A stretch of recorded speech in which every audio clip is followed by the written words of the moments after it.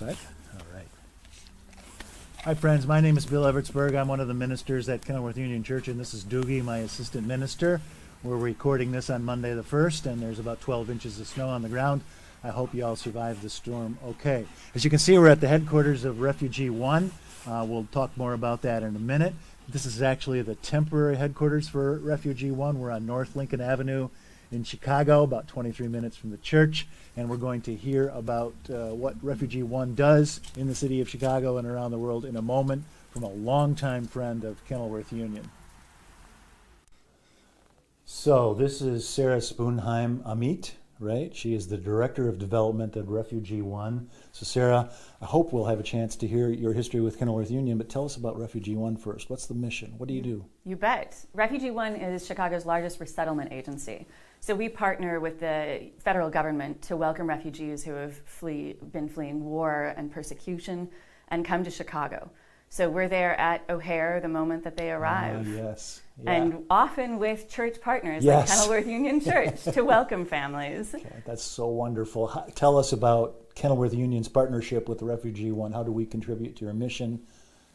Well, first off, we've been an outreach partner for 15 years, and so every year we receive a really generous grant, making you one of our top congregational partners, really in Chicagoland.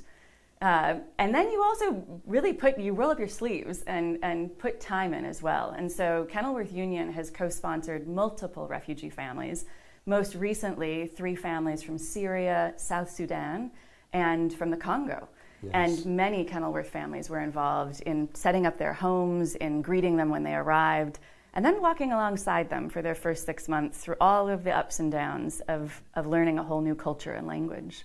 So Kathy and I were part of a group from Kenilworth Union who welcomed a family from Syria, and they're still very much a part of our lives. That's great. What is your history with Kenilworth Union, Sara?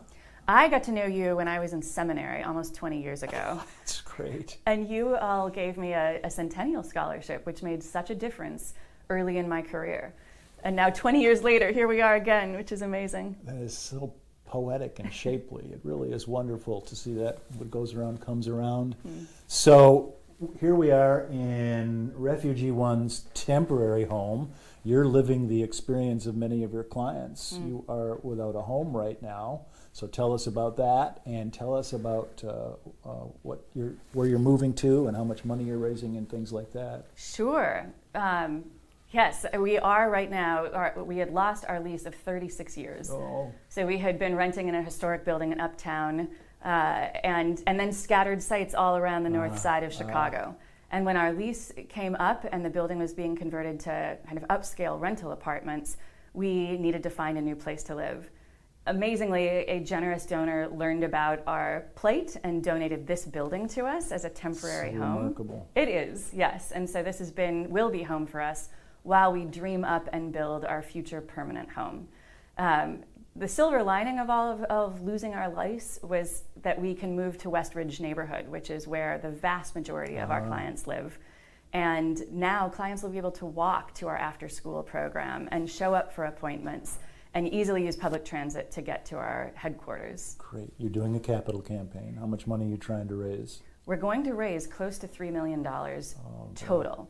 You're on track to get there? It's kind of amazing, Pastor Bill. We set a goal of $2 million for the silent phase from leadership donors, and in large part thanks to Kenilworth Union, we surpassed that goal in December. Tell us about our contribution, our little micro capital campaign at Kenilworth Union that you conducted. Sure. There was an anonymous member of your congregation who pledged $150,000. I don't even know who it is. And their family wanted to support our future home. They used that to challenge other members of KUC to give as well. And we said, let's try to double the money.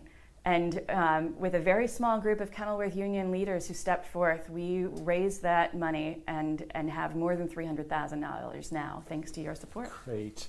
Sara, thank you for doing this wonderfully important mission for refugees from around the world. Your long-time, 20-year partnership with Kenilworth Union. It's so gratifying to people like Kathy and me to work with you. So God bless you and RefugeeOne, and the Lord bless you all.